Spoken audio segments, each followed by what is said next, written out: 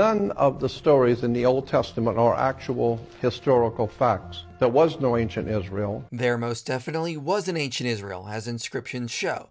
The Merneptah stele shows that the pharaoh encountered a group in Canaan called Israel in the 13th century BC.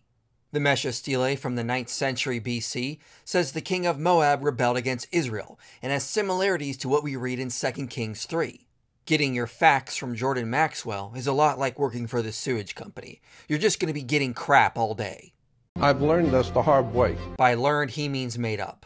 But people will always support what they want to hear. And the one thing around the world that people do not want to hear is the truth. Exactly, Jordan Maxwell. That's why you got so popular.